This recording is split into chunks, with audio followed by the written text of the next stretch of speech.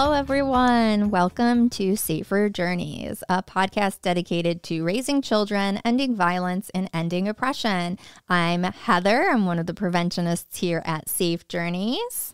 And I'm Melissa, the Community Engagement Director, and with the Prevention Program staff at Safe Journeys, the Domestic and Sexual Violence Agency in Illinois, serving LaSalle and Livingston counties. We are so lucky to have our special guest again, Emily. And so welcome back. Hey, thanks for having me again. My fun fact, last week I gave you a fun fact. This week's fun fact, if I could describe my personality with a breakfast cereal this time. Oh, heck yeah. What is that? Oh, yeah. Do you remember Cookie Crisps? Do I remember? Of Yes. course. Yeah. There's very little nutritional value to them, which is the way I eat. So that works out beautifully with my personality as well. But like any good cookie, you've got the base, you've got a solid foundation, and then sprinkled in there are these just little gems of chocolate wherever you run across one. I'm even a fan, believe it or not, of oatmeal raisin cookies or cranberry cookies. Ooh. Yeah. They don't have those in cereal, though, do they? I don't think so. The cranberry cookie? Like an oatmeal raisin no. cookie crisp. No. It's just chocolate chip, Yeah. right? Yeah. Yeah. I'm pretty sure they would call that oatmeal. I'm not trying to be a hater. No, but- it's fine. It's totally fine. My mom used to let me eat all that sugary stuff. Which is funny because she would put half the sugar in a Kool-Aid, but like she would then sit me down in front of cartoons with a bowl of Cookie Crisp like it was nothing. That's Yeah. amazing. I So if my kid was listening to this right now, she'd be like, that's an S-Day cereal. That's right. It is an S-Day cereal. Saturday or Sunday. Yeah. That makes sense. Yeah, but then she talks me into, because she'll throw maybe like a little fit, and I'm like, okay, is this battle worth it? But Right. Oh, and yeah. then it becomes an M-Day cereal and a T-Day cereal. Yeah. I mean, for me, it's my dessert, you know. Oh, I yeah. definitely eat Cinnamon Toast Crunch for dessert. Oh, That's delicious. That was my favorite cereal growing up. Still is my favorite Yeah. cereal. So hopping over, this is again probably something we want to edit, but Maybe not. the Kool-Aid. I was on a mission trip to a third world country, and they this was their way of spreading it out, was to half the packet to the amount of water that was given, and nobody told me that. And anyway, I in those situations used that as the means of being able to eat. So I would rarely chew what was in front of me. I would just put it in my mouth and then swallow. And I remember I had something, whatever it was in my mouth, I did not want it in my mouth, but they had this horrible orange, I can't even call it Kool-Aid because there wasn't even enough in it to be like Kool-Aid. And anyway, choking at the table as I was like, this is not going well. This is not going well. So anyway, anytime somebody shares with me about their Kool-Aid experience, I'm like, no, I respect that 100%. I get why we save money, but let's not save it there. You're like, it is 86 cents or whatever. Yeah. I don't know how much it is anymore. But. I'll figure out a way to get us more. But yeah, it was intense. Oof. So, yeah, fun story. I'm sorry about your trauma. Right. Well, and I just want to say, I know I said the thing about the S-Day cereal, but what a gift that you're S-Day cereal, because you bring that fun and make moments really meaningful, and it's an S-Day. And I know that's our weekend day for us. So that's, yeah. Yeah, I am a Saturday girl. That works for me. I like that. that. I'll take it. All right, friends, we have to do a quick trigger warning as always. So we will be talking about particularly child sexual abuse prevention today. So if anything is too much for you, you're just not feeling it, no worries. Take a minute, take care of yourself, do what you need to do to feel good today. That's right. And so our content for today is again about prevention education in the schools, just like episode 8. And so if you haven't heard episode 8 yet, I encourage you to stop episode 9 for now and backtrack so that you can hear the first part of this conversation. And then we can just jump right back in to talking about more about the content of Aaron's Law that we are teaching in the classroom, and eventually our goal is to be educating and empowering our caregivers and educators who see the kids on a daily basis and a weekly basis in a way that we'll never be able to do as Safe Journeys because we have to cover so much ground. Yeah. And so we want to be empowering other people to know how to teach these things and let them know that they can. Oh, yeah. They will be okay. We are here as a consultant and as support and resources, but they can do it. They can meet their prevention education mandates, and we know that. We have full faith in them. And so whatever we need to do, and if it's, providing this episode to them so that they can hear how and why we teach the way we do, then we'll give those to them. Yeah. But so just jumping right into that Aaron's Law requirement, the child sexual abuse prevention education, we have to be teaching about trusted adults. We have to be teaching kids to recognize, when they're being touched in a way that is not okay. And so telling them about their private body parts and saying like, nobody should be touching those except to keep you healthy, or a bigger person shouldn't be touching those. And then actually that it's a pretty short list actually of who should be touching those private body parts, and if at all. If at all. And like I think labeling the setting of when that's happening is powerful. Of like when you're sick, that's a great time to see this in action. Otherwise, we're really looking for that autonomy, that ability to do that for themselves. Yeah. Yes, that's right. And so let's just jump right in. Like, how in the world? Like, so just viewing this as a way, like a platform and a tool to educate the caregivers in our counties, but also just all around who are listening to this podcast. How do you talk about private body parts with kiddos?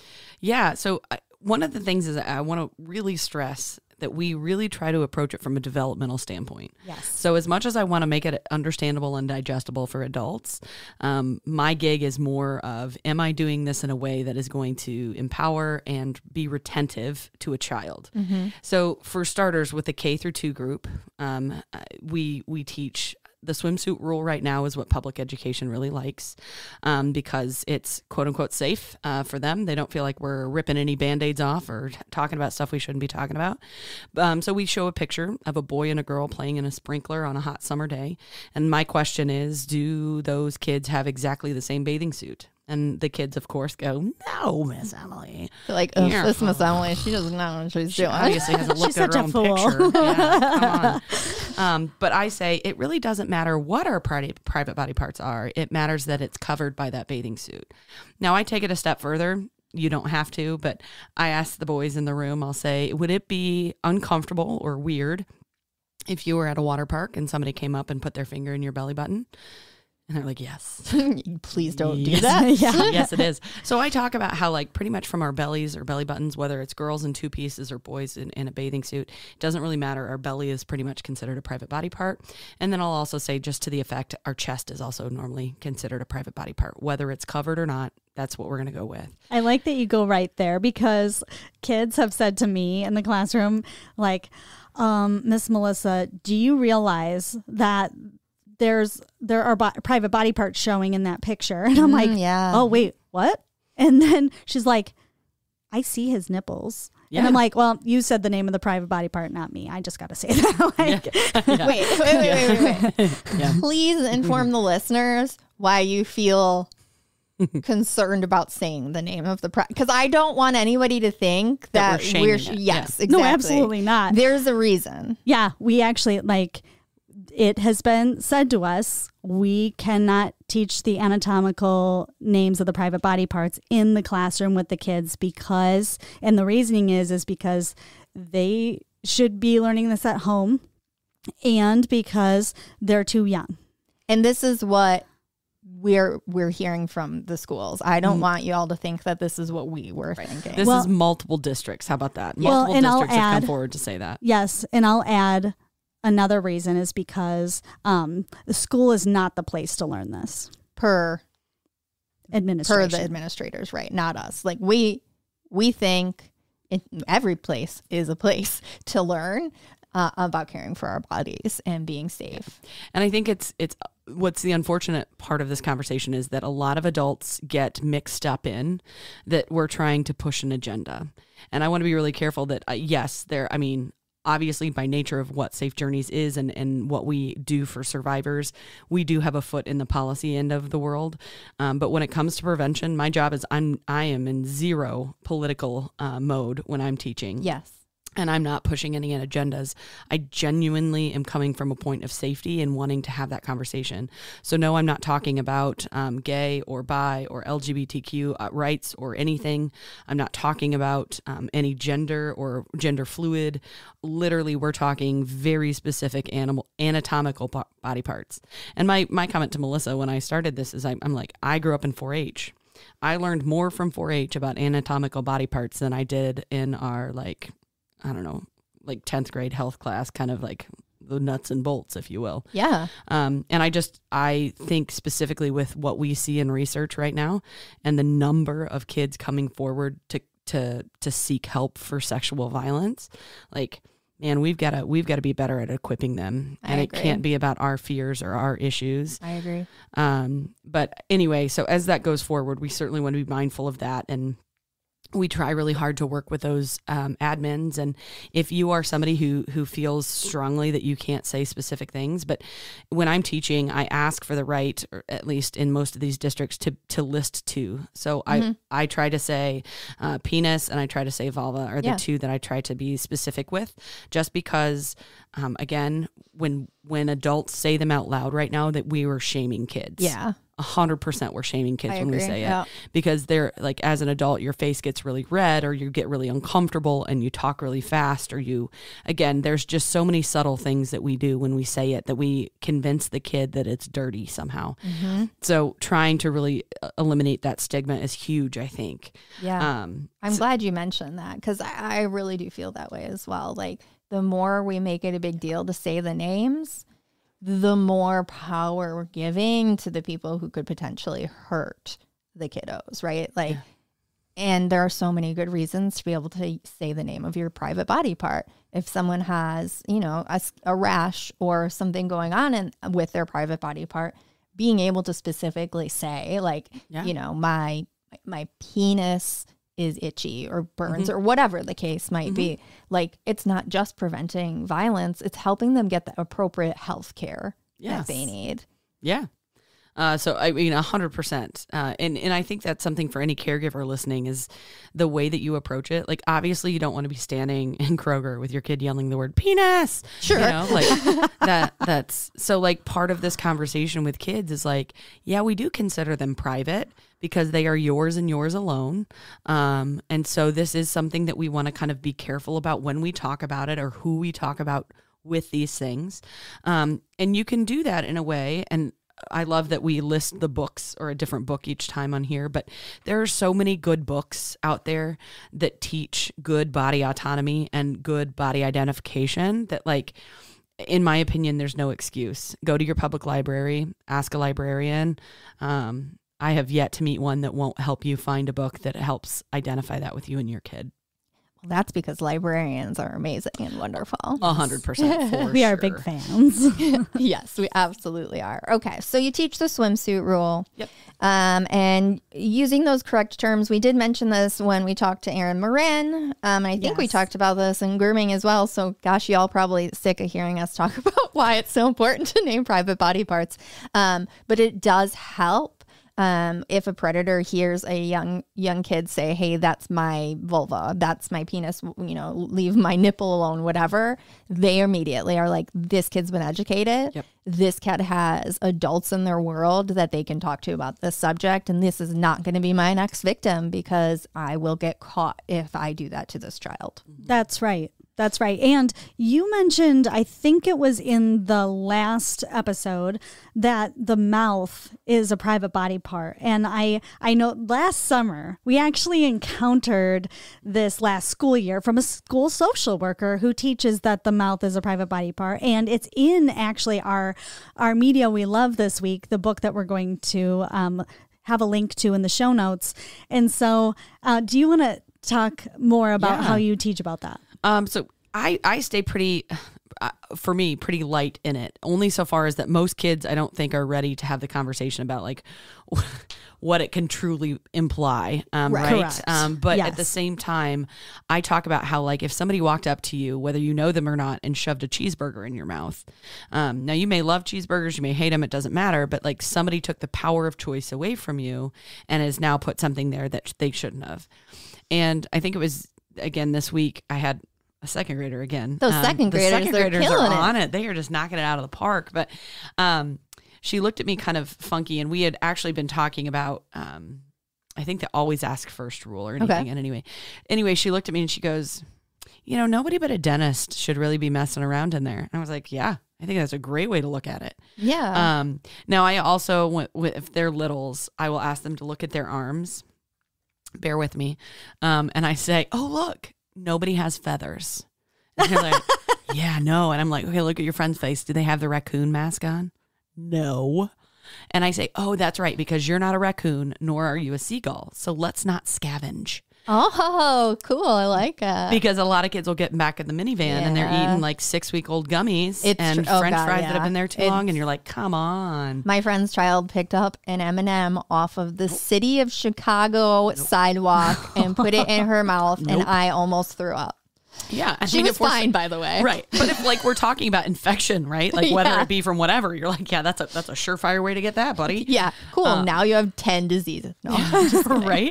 But anyway, I certainly think that it's on the radar. Most kids, I think, are pretty good about this one without us even talking about it, just because with the way that the cafeteria system works in most schools now, it's in my day, right? Like it was an open floor trading. Like, it was just financial that I have 2 Oreos and I can get pretty much a full lunch for 2 Oreos if I trade out, right? Yeah.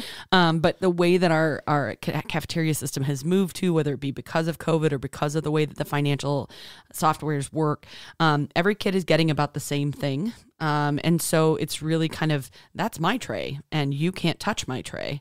You can't eat what I eat, that sort of thing. Should we talk about boundaries?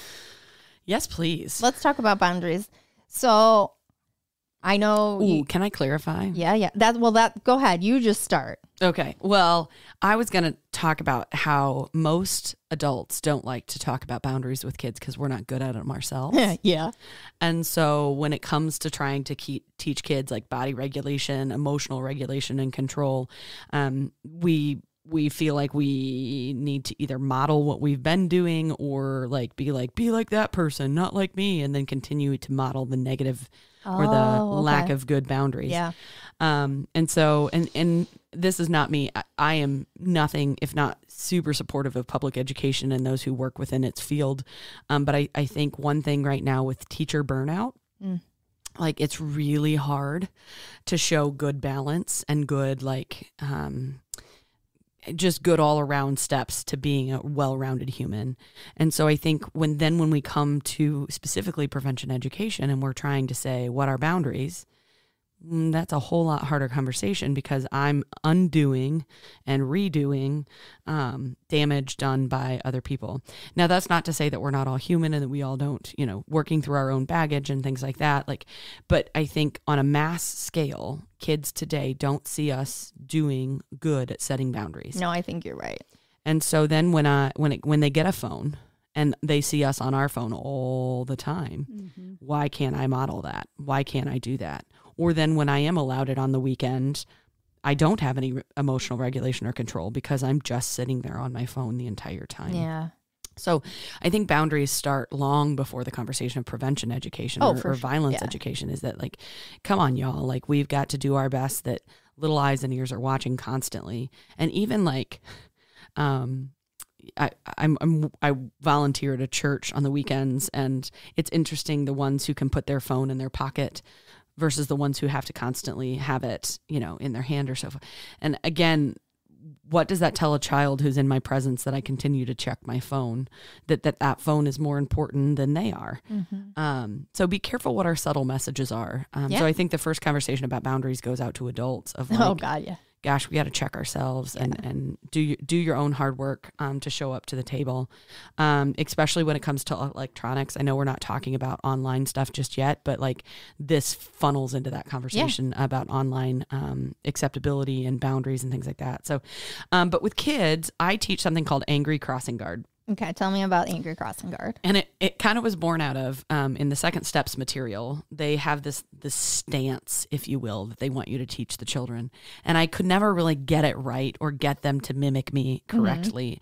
And so me being me, was like, well, that looks like an angry crossing guard. And it stuck. And so angry crossing guard is the concept of a refusal. Okay. So how do you say no effectively? And most kids either run away or they'll scream or they'll throw something or they'll whisper, right? So there's very little what we can consider normal or appropriate communication happening. And so this is teaching them, how do we speak in a voice that people can understand? What am I supposed to be doing with my body when I'm trying to communicate something that's important to me?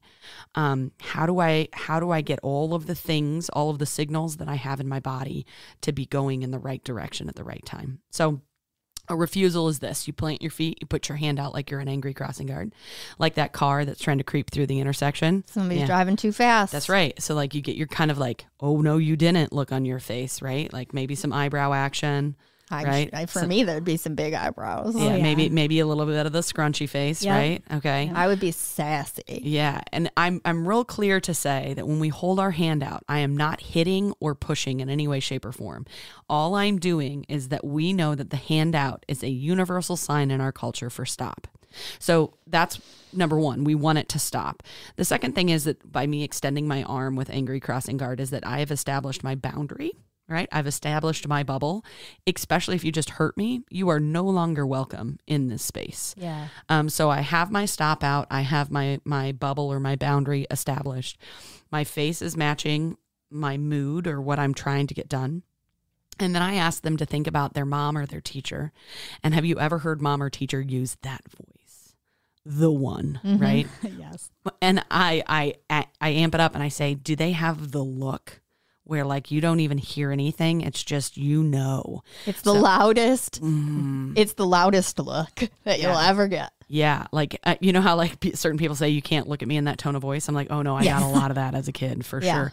So we want all of that going in the direction of whoever has either given me an unsafe touch or is attempting to do something that I don't like. Okay. So the angry crossing guard is essentially what we would in actual vernacular call a refusal. Okay. So it's a way to say stop or no to something. And then we talk about what words would be appropriate to use with that and why giggling or laughing sends a mixed message. Oh, I didn't realize you shared that. I mean, that's brilliant and you absolutely should be. But I was not aware of that aspect. Yeah, because like I think a lot of them, and we talk about how like truly when you get uncomfortable, we have human nature responses. Yeah, we do. And like, of course, when you're uncomfortable and somebody's doing something weird, you're going to be like, yeah, me and Melissa had to mention it on the podcast. We're like, by the way, when we giggle because we feel weird and awkward, or we're trying to lighten up something super dark. Right. And we're like, we're talking about something like really, really dark. And then we're like laughing. And just like you're saying,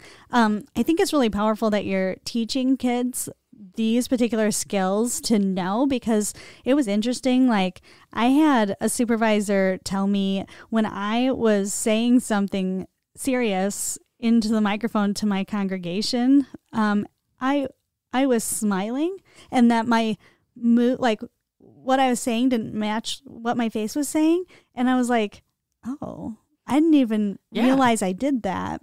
Yeah. But it's a coping mechanism 100%. And it's a skill that I developed as a child.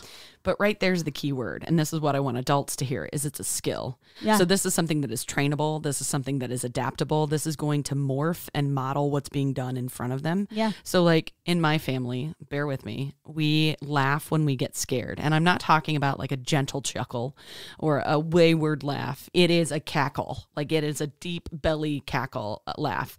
And like we have literally had to sit down. My mom has sat down with me before and be like, this isn't really like across the board thing. So some people may look at you a little different, but like it's a skill that you have to like look at and say, I can practice this. I can work at this. Yeah. That means I'm not always going to get it right. I'm going to learn from that failure. I'm going to step back up to the plate. I'm going to keep working on this, because those communication skills, especially when it comes to boundaries, is how you communicate that to everybody else. So I value your boundaries, but if I don't know what they are, it's a lot harder for me to be a respectful human being.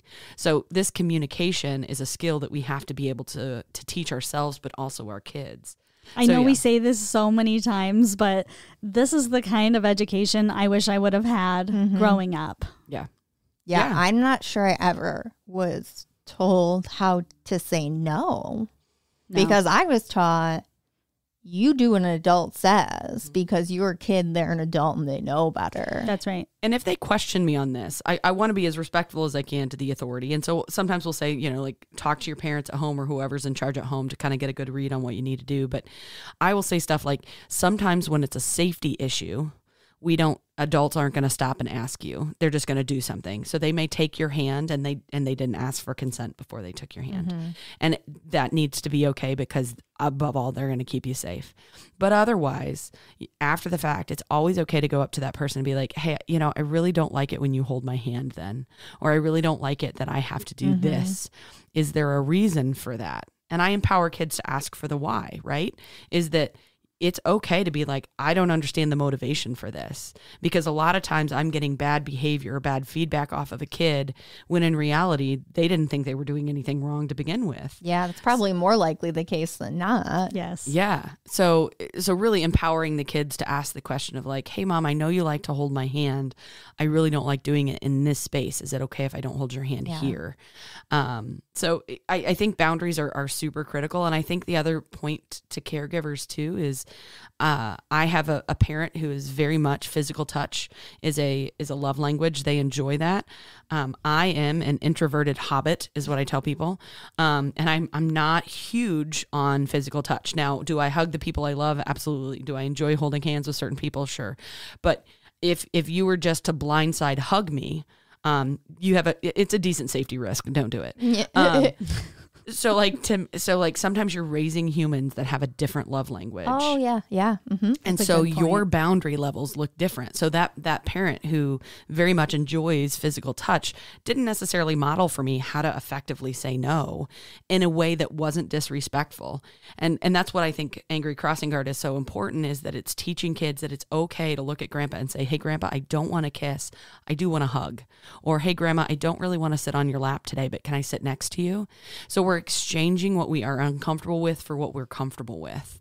Well, and I know you're not trying, like, the goal in this isn't teaching healthy relationships. I mean, it is, but like that's what's happening because you're negotiating. You're making a compromise with somebody. You're saying, I see what you want. I'm telling you what I want. What's this middle ground that's going to make us both happy? Yeah. And I think the boundary conversation does need to extend into what we talk about with middle schoolers. So we don't spend a ton of time, at least in LaSalle County, specifically in middle and high school. But when we are there, we are teaching healthy relationships. And so one of the things that I teach them, and you can disagree, listeners, you can totally disagree with me on this. But one of my things is when I'm teaching middle schoolers about like physical interaction or physical intimacy, and I don't go much further than that. I just say, what you feel comfortable with your partner. You have never been modeled this. Yeah. Like this is a relationship that nobody walks out in front of you and says, this is appropriate. So when it comes to things like consent in this age bracket, I say, it's totally okay to say, I've never done that before. Let's do it. And to get into it and have your panic moment and be like, nope, nope, nope, nope, nope, not it, not it, not it. However, you have to communicate that. Yeah. And if you can't talk about it, so if you can't say, let's make out without giggling, probably not ready to physically get into the waters where that's going to be happening because my communication level is so weak with it. Yeah, very good point. And I want to add to that too, because if we also teach about body language and about like, if you notice your intimate partner starting to freeze, maybe check in with them. Say, okay, what do you think? Like, is this still something you want? Yeah, what's going on for you? Why are you don't seem like you're freaked out. Yeah, what's going on? Like, just start to reflect what you see. It doesn't seem like you're into this. Like, that's what I'm thinking. What are you thinking right now? Yeah, and I think with boundaries, we have to have the definition to consent, right? Which is like freely given, it's reversible, all of those things that go into making a very clear thing, but also learning our culture doesn't lose well. Or we don't like rejection. No. And so teaching that it's okay that your partner doesn't want to go there. That's not a reflection on you. No. And so internalizing that to this level where you're going to force somebody else down a pathway is wrong. Well, and that's where we end up with sexual assault. And you end up with somebody who's committed sexual assault who, in all honesty, I don't think went into it thinking I'm going to commit sexual assault. So like, and that's not an excuse. That doesn't get them out of the trouble, but I think that there's an awareness here of like, because we're not talking about this, because we get uncomfortable with it, our kids are out there experimenting and learning without the gate. I'm a big gatekeeper, but without that gate, without that fence to be able to say, this is where I'm safe. This is what I can do. Yeah, no, that's very valuable, and not just in these conversations, but in any time you're going to interact with another human or animal. Yeah. Well, and teaching how to handle rejection. Holy cow, that's a life skill. It's not necessarily one I've grasped great. No, it's tough. It's tough for adults. And so as you can imagine, right? Like if it's tough for adults and we're not having these conversations, then like you say, they're out there exploring and they're not really knowing how they're going to handle rejection yet. And then when they do, it might not go very well. Yeah. And the analogy I might give you is that, like, think about adults and the supplements that we take, right? Sometimes we don't even know that we're deficient in something. And so when the doctor comes to you and is like, hey, you should probably be taking some vitamin D.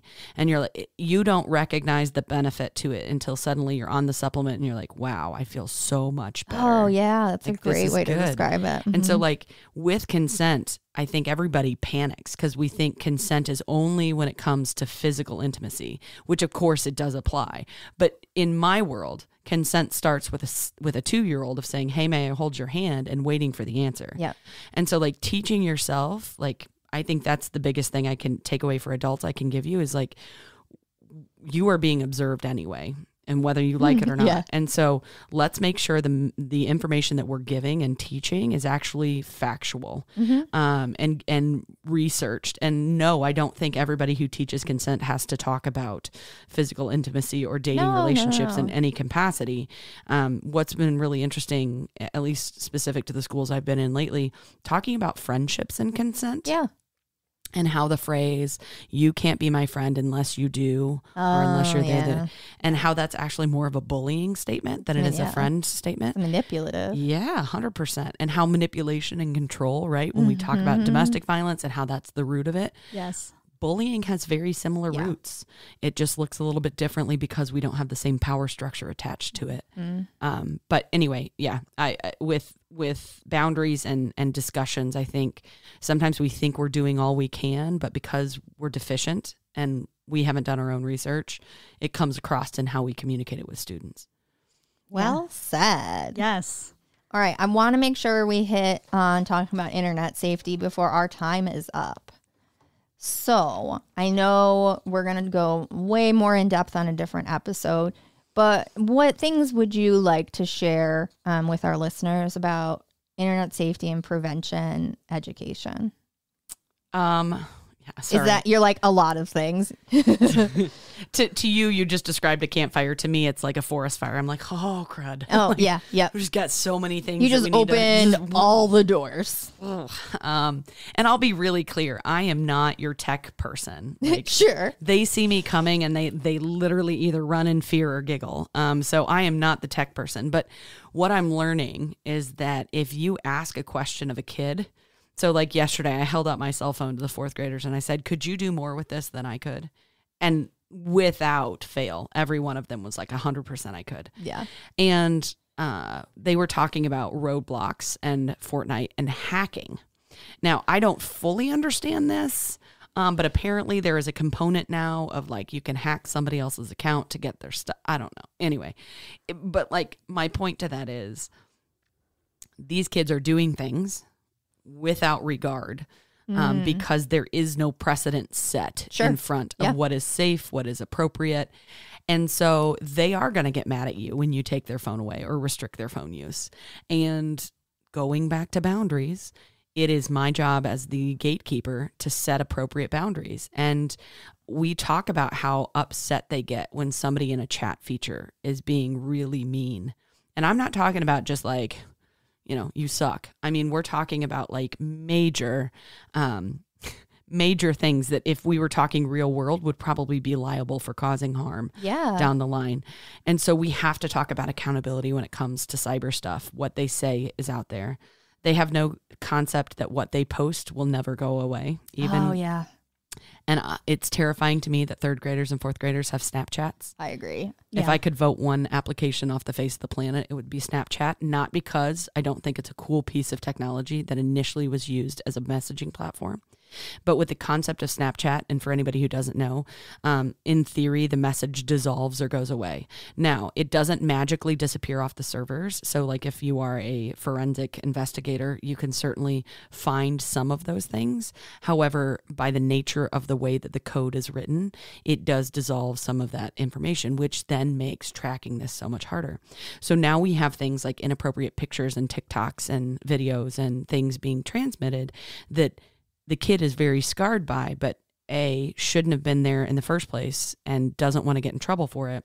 So lets it just go by the wayside. So now our predators have access and are grooming those students while you're in the same room with them. And you would never know. Yuck, Emily. I have not heard anybody say while you're in the same room with them. This is the first time I just heard that, and it made me want to throw up. Yeah. It really does. And it makes me think about we might even be finding ways to connect with our kids in the same room, texting back and forth if that's how your kid is communicating best with you right now. I text my 18-year-old repeatedly. Yeah. But even just thinking they're going through so much more on their phone than you are right now, because I don't know how they do it. I honestly don't, because I can't multitask like they do. With the phone. It blows my mind how many platforms they can be on at once. I literally I can only handle 2. And beyond that, I'm like, I got to get rid of this because it's really taking my life down. I can't do it. But that they could be experiencing it when they're on the same couch as you. Yeah. And I asked these kids point blank, I said, why wouldn't you come? Because I said, how should we handle it was the first question. And everybody pretty much across the board was like, delete it right now. Delete the app, delete the evidence, whatever it is, delete it. And I said, but everything that we've talked about up until now, when we seek good help from adults, we should probably have that information with us when we go to them. And then the terror sets in, right? The terrified look of you want me to show my mom that? And my call out to all of the caregivers is I would have this conversation long before the problem ever pops up and set your precedences. Hey, I want you to come to me if this happens. And I tell kids all the time, I'm like, they're going to have a human moment. You might hear the prairie dog yip. Yip. Or the gasp of fear of what are you doing? Yeah. But every one of them said the main fear was that they were going to get in trouble. And I think as adults, I can take the fear out of that real fast. Yeah. I can say, hey, nope, I totally understand this is not your fault. But that to them, remember, taking their phone away is a punishment. So hey man, this isn't about me punishing you for somebody else's actions, but I need to be able to make sure that you are in a safe environment and I know who has access to you. Yeah. So I need to borrow the phone for a few days while I get this figured out. Oh, sure. Yeah. Privacy settings and things of that nature. And we talk about the legal ramifications. Even at 4th grade level, we're talking about how hey guys, if you text this on to somebody else, so let's say somebody sent you a private body part picture and you didn't know what to do with it. So you text it to your friend, you've now distributed it. So you didn't mean to. Yeah. Yeah. But you're still a part of the problem. And now you've given someone child sexual abuse materials. Yes. Yep. Which is illegal for adults and children. Yeah. Yep. That's child pornography. Yeah. And we talk about how taking, so if somebody's asking you to take a picture and send it to them of a private body part, how that is also considered. Now with 4th grade, I'm not using pornography in the classroom, sure. But I say that's something that the police are going to be able to investigate and potentially bring you to court over, is that this is stuff that can't be happening. And I try to end those cyberbullying lessons on if anybody is asking you for anything, if anybody says anything or sends you anything that makes your belly kind of go flip-flop, I think those are all times to go to adults. And so that's where as caregivers, if we can set the precedent, hey, I'm not mad at you, I'm not going to yell at you, and I'm not going to punish you in the first 15 minutes of this conversation, right? So that you're giving your own brain time to process this and your own time to think about it. And do your own research of knowing what is child pornography, what is distribution of inappropriate pictures. What do I do if this guy's in California and he's contacting my Illinois teenager or girl or whatever it is, But like, what are your legal rights? Is this a phone call to our police? Is this a federal case? Like, and I can't answer all those questions in this episode, but like, prepare yourself. Like, this is what kills me about this conversation, in particular with online stuff and with grooming. Adults adopt an ostrich approach. We shove our heads down in the ground and say, because I didn't have to go through this, it's not a problem. And I'm going to ignore it at all costs. And this is the way that I'm going to approach it. And how sad that our students are then still on a battlefield, still needing reinforcements, still needing help, knowing when and how to handle things. And I've got my head in the sand.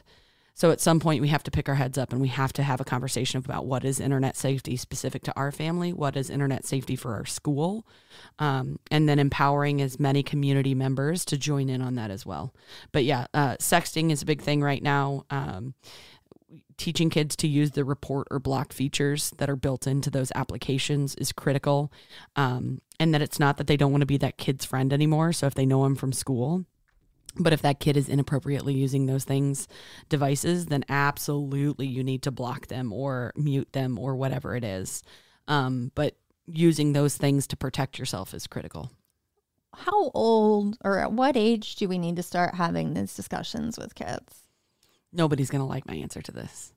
I think you need to be having this if they have access to technology. So I would say as soon as kindergarten rolls around and they get a Google iPad or a Google Pad, whatever, from school, you need to be starting to talk about what things are out there on the internet and that there are people who can cause harm, that not everybody's your friend, not everybody loves you. And what does that look like for you and your family in order to keep safe? But I would say, because, yeah, I mean, when I talked to the 3rd and 4th grade, there was zero flinch. Most of them, I would say 80% had phones, and the 20% that didn't easily had iPads and tablets and things like that.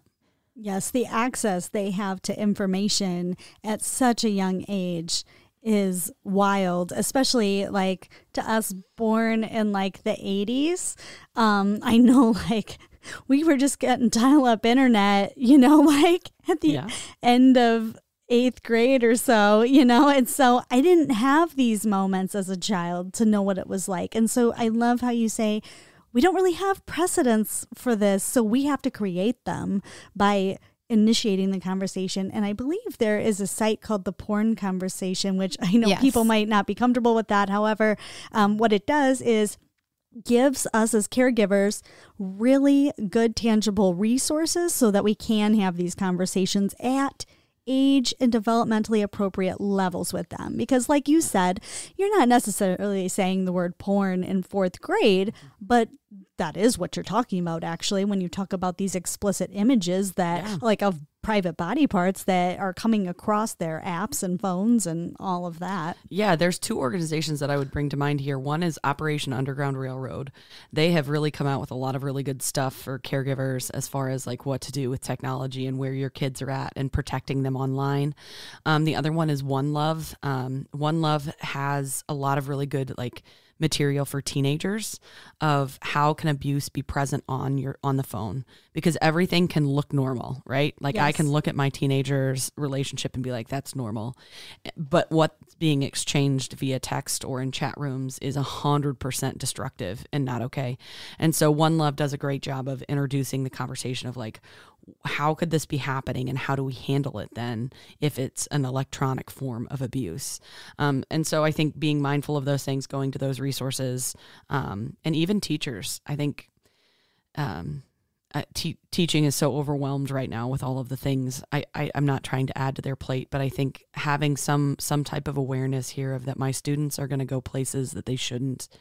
And how are we going to approach that conversation, or at least create the space for them to come talk to us and get better help and care for that is crucial.